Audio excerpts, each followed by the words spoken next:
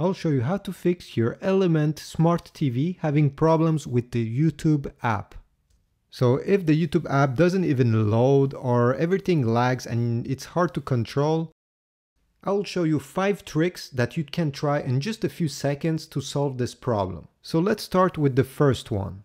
Turn your TV off and unplug it from the wall socket. Now, depending on the model you have, you may have a power button on the back or one on the front under the TV.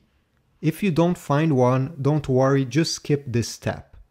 But if you found one, keep it pressed during 30 seconds. Then you have to wait a full minute. If your TV didn't have a button, just wait 1 minute.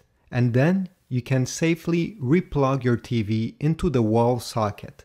This is a soft reset, so nothing will be deleted for your TV and the YouTube app will hopefully work. If this didn't work, you can also delete the YouTube app completely from your smart TV and then reinstall it, and obviously you'll have to log again with your account to access it. Now if it's still not working, I have 3 other solutions. First, to factory reset your TV. There are many tutorials online, I even have some on my channel. You can check and see if your TV has the last firmware.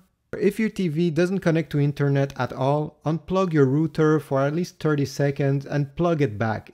Hopefully one of these tricks will work. Don't forget to like and subscribe, and if you have other solutions, leave them down below so others can read them.